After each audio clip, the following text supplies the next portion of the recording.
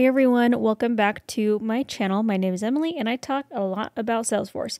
Today I'm going to be showing you how to customize your homepage and different things that you can do to customize that. Now this is not what you should do to customize your homepage. I highly encourage you to talk to your users about what they think would be useful, maybe understanding their workflow and what things would be useful to be able to jump into from the homepage and see what would be useful. So we're currently on the home page. I am going to go up here to the gear icon and hit edit page. Okay, so now it's going to take us to the Lightning app builder where we can see we have, I know it looks kind of small, but it's going to be small unless you zoom in a lot and it'll be kind of weird. You can see that we have this over here is called the canvas of where we're going to be moving everything around. And then we have different components that we can add to the page. You can move them around, you can get rid of them, you can add more. So there's a couple different types of components. You got standard, you have custom, and then you have custom managed. So standard is just what Salesforce has for most people. So like dashboards, chatter feed, Quip if you guys use Quip, using rich text field, recent items, that kind of thing. And then it's different for different pages, I guess, that you're going off of. If you're on like a lead page, you have the option to add a path, whereas you don't have the path option here. Yeah. And then you have custom that you can develop or have a developer make for specifically for your org. And then you have custom managed, which is going to be things that aren't necessarily out of the box Salesforce. A good example is if you are paying for, let's say, DocuSign, and you want to have a component, or they have a component with their Salesforce integration that allows you to send off a contract from an opportunity page, and then you'd add the component that they developed into your org. That would be an example of a managed component. All right, so a couple of things that I am not a huge fan of is having the quarterly performance up here. Unless you're a sales manager, it doesn't necessarily make sense for that to be there. Today's events, today's tasks can make sense. Recent records, key deals. So what I am going to do is I am going to bring up today's events and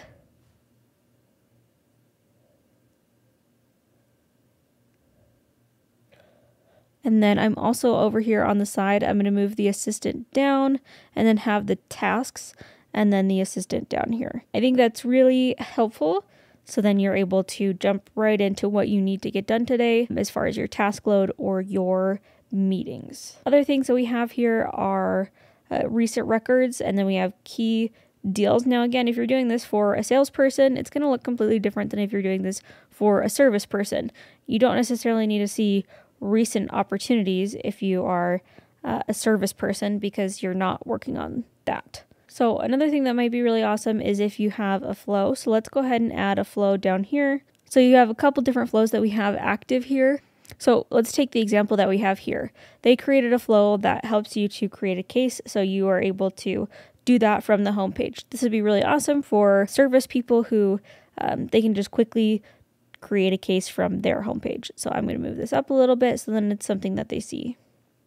Another really awesome one might be items to approve. So if you've got approval processes and you want to be able to approve them very quickly, you would be able to do that. Other things that we can do are we can add component visibility filters, so we can narrow down what we see or what someone would see for that specific component. So if we wanted to narrow it down by the recent records that only that person owns, we'd be able to do that with that filter. All right, and then there are so many different types of components that you can add. I think a couple last ones that I do want to mention are the chatter feed.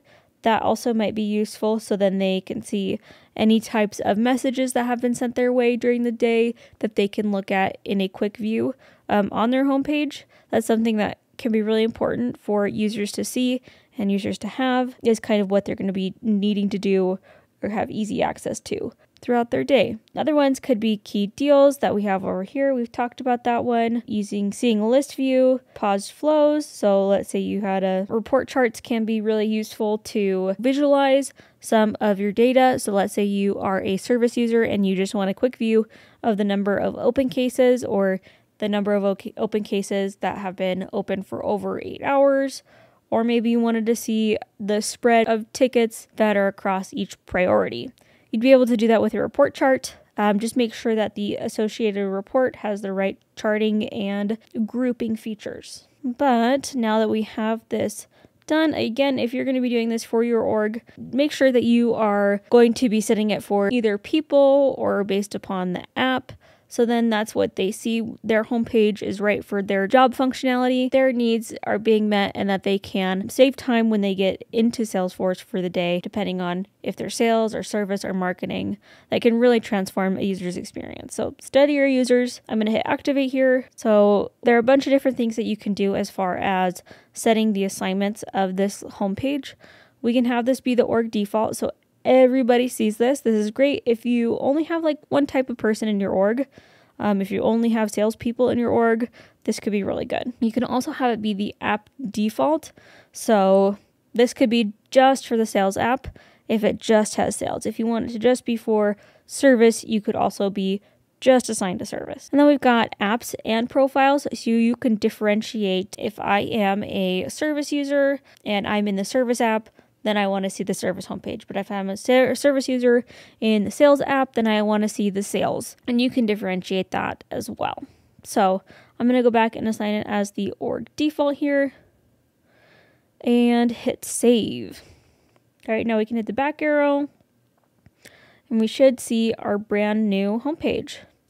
So as you can see, we've got our events today, we've got our tasks, assistant, and now I don't have a lot of data because this is a Trailhead org, and so there isn't a lot of data to be used or to be seen. And like I mentioned before, we have this create a case flow that is a screen flow that helps the sales user or the service user to create a case easily from their homepage. Let's say if they were on leads for some reason, they would be able to just, if they got a phone call, quickly come over and hit homepage, and they would be able to come over and say, hello, this is Emily. Can you please provide your first and last name? 1, 2, 3, ABC.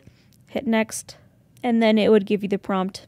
This is all the screen flow that they have created. That is how you edit your homepage within Salesforce. Be sure to test this out so then you know what users are liking, what they're not liking, just so then you're not breaking and create a rollout plan, because it can be pretty jarring for users to, let's say, log in on a Tuesday and everything looks normal, and then Wednesday, bam, they see a whole new homepage that they're not familiar with.